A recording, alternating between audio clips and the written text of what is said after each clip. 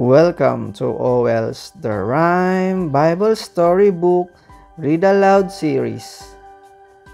This story is adapted from the Book of Samuel, chapters 1 to 3. Samuel listens. Hannah was sad, for she wanted a son. So she went to the temple to pray for one. She promised God that if He answered her prayer, that her son would serve in the temple there.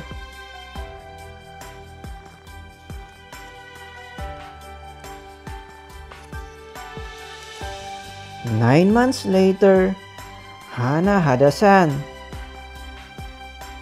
She loved her son more than anyone, but while Hannah's son was still just a lad, she took him to the temple with all that he had. The little boy Samuel, for that was his name, learned to help the people whenever they came. Eli would show him exactly what to do. And all the while, little Samuel grew.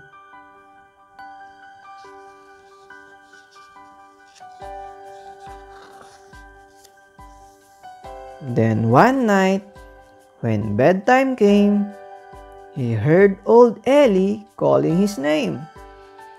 He ran to Eli, but Eli said, "I did not call, go back to bed." Then Samuel heard the voice once more. So he ran and knocked on Eli's door. But sleepy Eli shook his head. "I did not call. Go back to bed."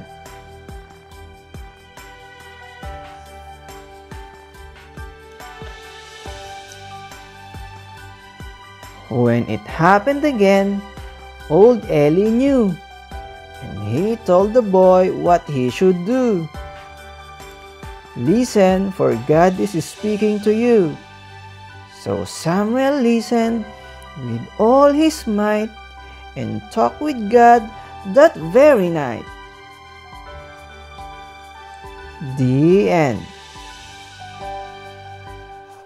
Thank you for watching. This is Samuel Listens from the Rhyme Bible Storybook.